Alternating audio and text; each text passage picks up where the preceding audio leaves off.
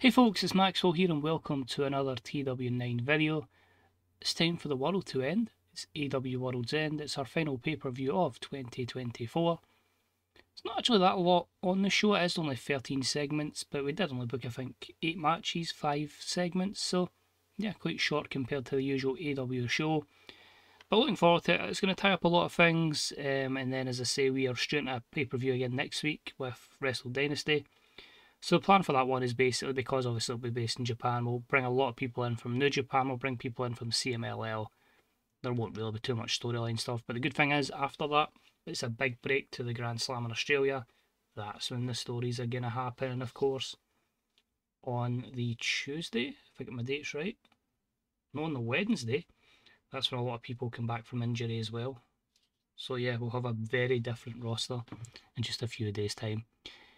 So the other thing to report as well is the situation with Mick, Foley and Hangman. If it wasn't for Eurosport India, we could have got away with the death match. So I believe the most extreme match I could get away with, I think, is a Texas death match. So not the worst, but obviously a lot less in terms of what I was looking for. But we'll see how it goes anyway, because they're going to be bumping. But anyway, sit back, relax and enjoy. This is AEW World's End 2024.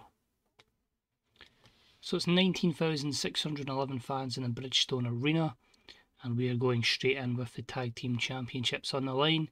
Dax Harwood, of course, had his strained wrist, so Cash Wheeler's going to join him with a broken hand. Great.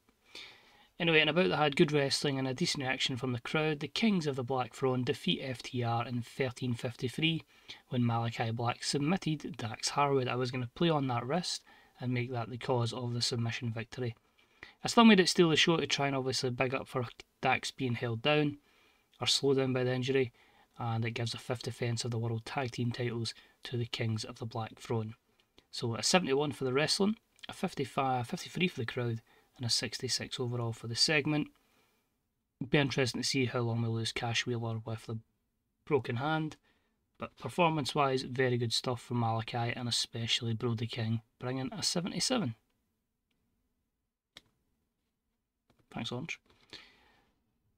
Next up and about, they had some good wrestling and a decent reaction from the crowd. Will Ospreay and Ricochet defeat the Hurt Syndicates, Bobby Lashley and Powerhouse Hobbs, in 18:33 when Will Ospreay pinned Powerhouse Hobbs with a hidden blade. But this was set up because the two men that were going to give the numbers advantage to Ospreay and Ricochet was Mark Davis on his return and Kyle Fletcher. Both of them have turned baby faces. They have aligned with Will Ospreay and Ricochet, and it gives them the victory. So a 72 for the wrestling, a 53 for the crowd, and a 73 for the segment. Ospreay bringing an 88 performance, Ricochet 33, Lashley and Hobbs with some good performances as well. Storyline gains heat, and of course it is going to be just one segment, so I hope it doesn't flop. Kyle Fletcher, success. Mark Davis, success. Perfect. Because you always worry that there's too many that are quick turns, but it's like, I think Mark Davis is just back for injury. Fletcher was off TV for a prolonged period of time, so it was a good chance to... I hope that's more a thing in this, like if you keep them off television for a period of time, you can get the turn straight away rather than having to build it up after a lot of segments. So you've got four people now aligned here: Ospreay, Ricochet, and Aussie Open. And then you've got Lashley, Powerhouse Hobbs, Shelton, to an extent MVP as well. Never know though, the Hurt Syndicate may look to expand at one point. And then after it, the 4-on-4 beatdown, and the babyfaces stand tall. So 52, Fletcher, Davis, Ricochet and Ospreay standing tall. Next up was the Women's World Title on the line. It was a decent matchup that saw Mariah May defeat Toni Storm in 17:43 with Reverse Bulldog. 5th defence of the belt for Mariah May. I just wanted to tie up the stuff with Toni. We can move Toni on to different things, but as I say, it just gives Mariah the end of that chapter and lets her continue the title reign. So 61 for the wrestling, 52 for the crowd, and a 64 for the segment. I'm hoping, like, over time we can build Mariah up as well, so it's only going to benefit her in the long run. More women's action next, and this one delivered, which I'm absolutely delighted to see. In a wild brawl that had good wrestling and a decent reaction from the crowd. Athena defeated Chris Statlander in 12:31 with the O-Face. It gives her her second defence of the TBS title. They brought a fantastic 69 performance to the wrestling, a 54 for the crowd and a 73 for the segment. Both of them have good brawling start, especially Athena, which is why I wanted to go with the wild brawl with the women. Athena brings an 80. Fair enough, her and Chris have good chemistry together. That obviously lifts the match and benefiting from being an amazing forum. But I'd certainly say giving her the chance against Mercedes was good to start with, but she's absolutely knocked out of the park, and she's probably one of my key wrestlers so far in the save as Athena. So, yep, true to form basically, because she's obviously been incredible for Ring of Honor. Next up, it was a good matchup that saw the final of the Continental Classic, and obviously the Continental Championship on the line. And Okada defeats Samoa Joe in 14-13 with a Rainmaker. It means Okada wins the Continental Classic and he makes defence number 9 of the Continental Championship. So I just felt like it was sensible to keep the belt on Okada for a wee bit longer. When he loses, it's going to be interesting because of the no interference rule. But a 69, a 58 and a 72 overall is pretty good stuff. Okada brings a 78, so that's good to see. I'm sure I'll find somebody and then we can move Okada towards the world title. But again, there's obviously just waiting for certain things to pop up, certain wrestlers to become available, and then you've got some directions you can go in. And then we have a little moment where Okada receives the Continental Classic trophy. We'll just call it a trophy, and obviously gets to keep his belt. So that is a 70 rated segment. I can't even mind what they used to present the Continental Classic if it was just the title, but we'll say there's like a trophy. We'll just go with that. It sounds cool. Next up, we have a little hype package, and it's just documenting the feud between obviously Jon Moxley and Wheeler Yuta. I just felt like it was a good way to introduce it. We can look at obviously the big match up at the last pay-per-view as well, where Wheeler Yuta made that critical mistake and cost Bryan Danielson his full-time career. So a 51 for that as we head into Moxley versus Yuta. And they have absolutely delivered. It was a matchup that had great wrestling and good heat. But Jon Moxley defeat Wheeler Yuta in 13:29 with the Paradigm Shift. A 77 for the wrestling, a 61 for the crowd, and a 79 segment overall is fantastic. Yuta brought a 70, Mox brought an 84, and the storyline has advanced and gained a bit of heat. And the two had great chemistry, which boosted it as well. So that's good to know. After obviously Yuta and Okada not mentioned, but him and Moxley do. Especially when obviously Moxley's more a brawler and Yuta's more of a technician. But I don't want to put Yuta over straight away. I think an issue with this is like Yuta, you need to still have a lot more kind of the heels getting the better of him, and then he can maybe have the great comeback. But I feel like it's better that Moxley wins here for the long term idea I've got in my head. If I was playing it just for the game, then I Yuta put youngster over, of course. But I do want to try and tell some stories that I've got in my head. So hopefully this all ties together in the end. This was actually not too bad. And about that had good heat and decent wrestling. Hangman Adam Page defeated Mick Foley in a Texas Death Match in 8:37 when Mick Foley was pinned with a buckshot lariat. How can he be pinned with a buckshot lariat and then not beat the 10 count? We'll just say it was couldn't beat the 10 count. The match was designed to tell a specific story.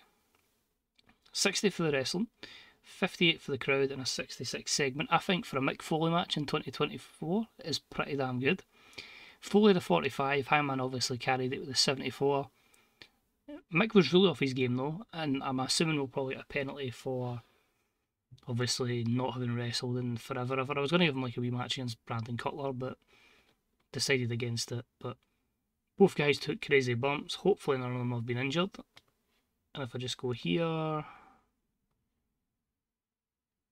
holding back because it's storytelling, fair enough. Because you're kind of telling the story like he's a psychopath and he's, well, not much better. And obviously Mick's going to have like a poor physical condition and declining physical. But it's not the worst. Obviously good storyline and heat as well. But yeah, pretty cool to do that. And then we have a little 5-minute angle. Just Mick Foley getting taken back, selling the injury because obviously he's taken a mega bump and he's not answered the 10 count. And he gives a wee thumbs up to say that he survived. So that was a 51. And our main event, A bout that had great wrestling and good heat. Claudio Castagnoli defeats Darby Allin in 25-41 by pinfall with a neutralizer. Claudio Castagnoli makes the first defence of the AEW World Championship. So the most important thing here was these two delivered, and that's with Claudio off his game. So we could have saw Claudio possibly into the 80s, so these two were a good match together. The storyline advances, gains heat. But yeah, I feel like these two I think faced before and it wasn't very good. It was like high 60s, so I was a bit worried. But obviously I've booked both of them pretty strong. They're gaining over on this. Obviously Claudio will get a good bit off of Brian. And I just feel like we can hopefully rely on Claudio to have some great performances to gain his pop and have a good run with the belt as well. And I need a strong promo. It's not the strongest promo in the world, but I'll still take it. It was really just a case of Claudio and Mox just saying that we end the show with the BCC taking over. If you think this was bad so far, just wait till 2025 and you see what this company's going to look like as we mould it into our image. Basically just nobody's going to stop us kind of patter. And that was a 64. So, despite all the places we have the show being broadcast, we'd only gain pop in one region. I'll need to look into that. Because obviously a 76 is way above what we should get. It could just be a case of with certain coverage, it's not a lot to gain pop, if you get me. It's like maybe only like 0.5 or 0. Whatever. So we'll look into that. As I say, we'll probably make more popularity from our specials. But I still want to have kick-ass pay-per-views anyway, so that's always going to happen. We'll figure out what the issue can be. Probably I could get as a case and even better pay-per-view deals, but it's cool. So you can see there we had not one title change, but you did get the turn of Davis and Fletcher and Mick Foley taking a mental bump. So we'll address the locker room and we'll say to Darby Allin and Claudio Castagnoli, I think it's going to say great. Darby's pleased, Claudio's pleased. Injury review, broken hand. So both of FTR have got injuries to work through. 855,000 profit, so I'll take that. That's not bad. Oh wow. Oh wow. If you're wondering why I went oh wow, they just announced MXX Collection's partner at Wrestle Dream and it was Rico. Jesus Christ. That's how much I'm enjoying this save, that's where we're at. But Southeast 66, so that's pretty good there. And we'll do our media scrum. How concerned are you by the off night that Cash Wheeler had? Everyone is nice off. It seems like AEW's World's End was a successful show. I'll say it was a huge success. Your response goes well with the locker room. How concerned are you with the off night that Mick Foley had? Same answer again. In fact, I'm sure it's a one-off.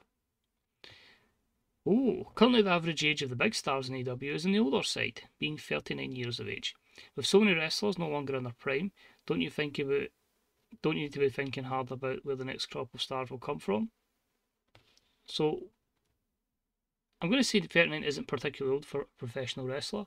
I will say, you'll see where this goes, but I need to build people up, you know what I mean? Like, realistically, the only major stars I have is Brian and Will.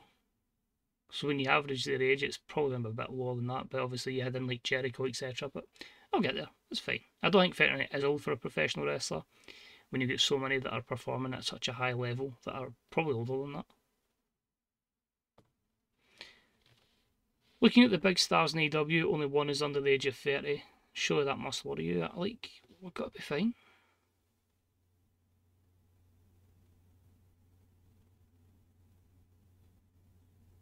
We've got plenty of young talent. Grab the brass ring. Like, I think the game doesn't realise, like, I have an idea, like, Daniel Garcia's TNT champion, he's going to get there. You know what I mean? There's other youngsters that are going to get the push, but we need to get the company popular. Word is that Brian Cage is annoyed. People are going to be unhappy time to time, that's the nature of the business.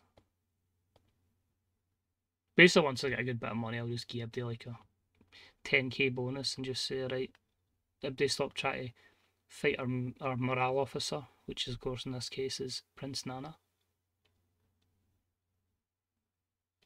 But aye, I was happy with that one.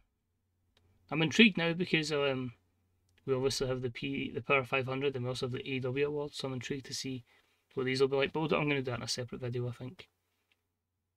So Dax is recovered and Cash is injured, so that's fine. He's going to be able to continue to wrestle, so we'll probably give him some sort of match at Wrestle Dynasty. But show itself, draw a lot of praise. Azumi has become the high-speed champion. We have concluded a deal to keep Smart Mark Sterling, and we'll do the same with Serpentico. Kenta leaves MLW. Daniel Luna was alone at DPW. So it's a lot of loans ending. So Sammy's done with ROH. Dustin's done. What?